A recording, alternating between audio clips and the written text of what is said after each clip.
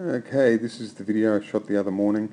It's quite dark, but there's still a few things to point out. So we'll get it started, then I'll slow it down.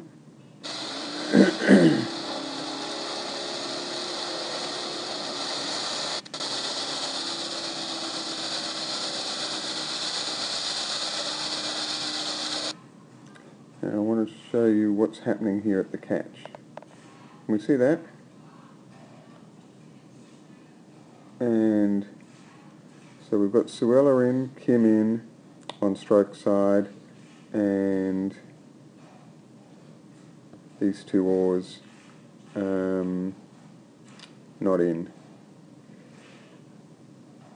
And then what I want to show you is just look at the back movement here, particularly Anna, that's good, but particularly Chris and Suella, there's too much opening of the back just here. So if you look at your angle, so there's pretty good rock over angle from Suella. Chris, you could rock over a little bit more, but what I want you to look at is just there. Your back, both of you, there, your backs are, if you look at Anna's back, Anna's still got shoulders in front of the hips, and you're both shoulders above hips. So big difference.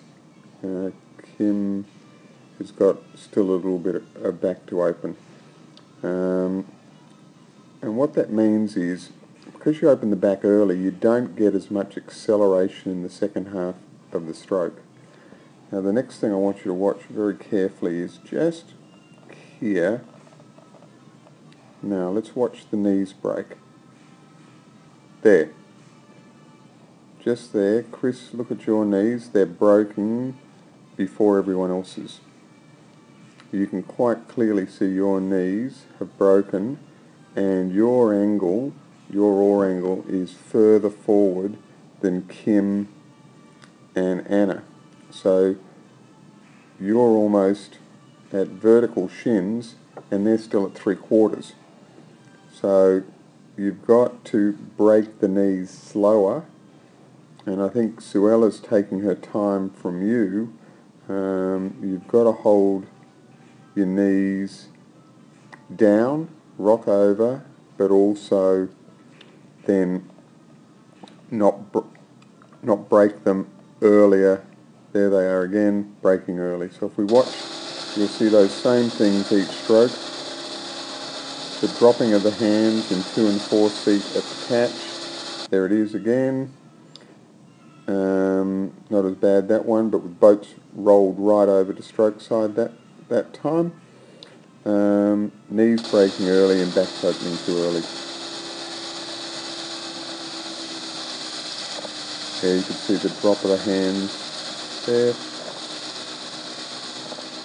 There again, quite noticeable. So, quite a few things to do there.